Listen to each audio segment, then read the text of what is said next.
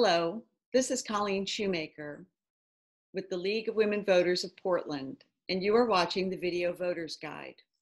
We, in conjunction with MetroEast Community Media, are here to talk with candidates running in the May 2020 primary election. With me today is Alicia McCarthy, running for Portland City Commissioner, Position 1. Welcome, Alicia. Thank you for having me. Please tell us a little about yourself, why you are running for the office, and what unique characteristics you have among all candidates for this office. Thank you. I'm running for Portland City Council Position 1 because I love this city. I like living in this city. I'm a mom to a young daughter who will soon be into Portland Public Schools, and quite frankly, I'm concerned about the state of our public school education. So I want to have an all-in approach for our future generation and continue to encourage education in the public school system. I also believe that we need to continue to move Portland forward. And as a naturopathic doctor, I've had the opportunity to interact with a diverse population within the Portland city and working with individuals that are experiencing homelessness, college students, working families, people experiencing mental illness and drug addiction. And during this time, I've sat there and listened to multiple people with communities within Portland, and they think that I know their needs and what their need.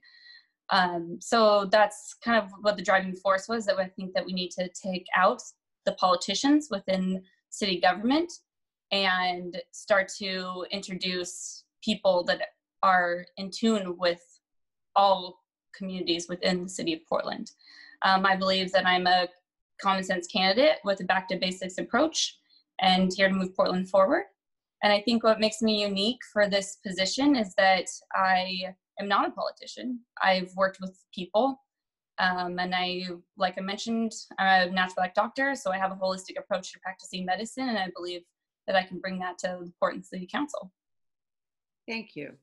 Thank you.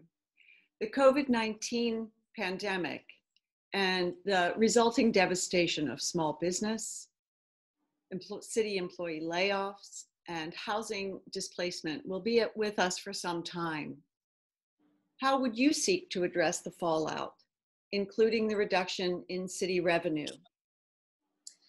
Yes, there's definitely no doubt that this is going to be an issue, and it's going to be an issue that's going to stick around for most likely 5 to 7 years after. I think that it's important now that the city works with a local economist to predict and start to see areas that we can, when this pandemic ends, where we can start to work in. I believe that we need to have an overhaul and look back at the city budget, and we're going to have to start to reintroduce areas that are, we're going to have to make cuts and see where it can happen and where we can start to provide other support for our community. I do believe that we're going to have to pull in everyone in the community to come out a thriving city again on the other end. Just making sure that we're including everyone and understanding that we are a community. Portland City is a community. If we maintain our current government structure, what city bureau would you want to oversee and why? I think the City Bureau of Fire, Emergency Management and Communications, because of my background.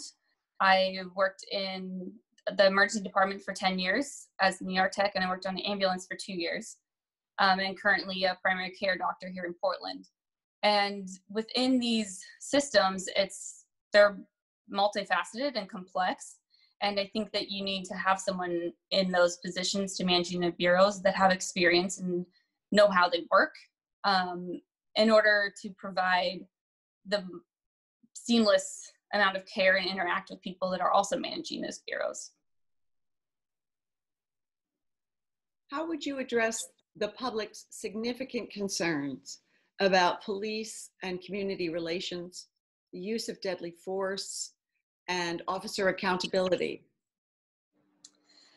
Yes, so I mean, we're in interesting times, once again, with the the level of mental illness that is happening, and the police aren't trained to present with those situations. So I think that we need to have more training, and also further dividing who's responding and helping, assisting in these calls. I think that that is a component to the beginning of force, or maybe the fear that is kind of instilled in someone that makes them to then want to use force or increased aggression. So I think that more training and getting a public awareness of the increase in mental health that is going on, in drug addiction, and the increase in homelessness. I think that all plays into the police and the calls that they're going on. And I think that that's kind of somewhere we need to look at the compassion fatigue and the burnout that the police are experiencing, and how this is relating to increased in aggression and force. Okay. The city's park system faces serious financial challenges, even more so since the closures caused by the pandemics. What idea do you have for securing the financial stability of our well-loved park system? Yes, definitely. As a young mom, and now that it's getting sunnier, we spend a lot of the times at the park. And I think that we need to place emphasis on the park system. Once again, I think it's going to be a community that's going to come into this, because we are of trying times right now, and we need to reallocate the budget, and we need to see where the city budget is. And I think that bringing it into each park, allowing their community centers, their community neighborhood associations to have emphasis and input into this, keeping the parks weeded and all of that stuff. I think that we need to start maybe adding it into neighborhood associations and having more of a whole input into this.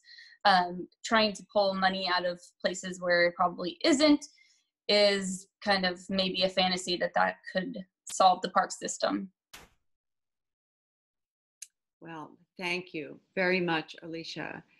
We have about 30 seconds left. Is there anything else you would like to share? I just want to say thank you for having me. And like I had mentioned before, I just believe that I have a common sense approach and willing to listen to everyone in the community, and realize that Portland is very diverse, and that we can start to move Portland forward. This has been the Video Voters Guide. Thank you for watching. The primary election is Tuesday, May 19th. Be sure to inform yourself about the candidates and the ballot measures, and exercise your right to vote.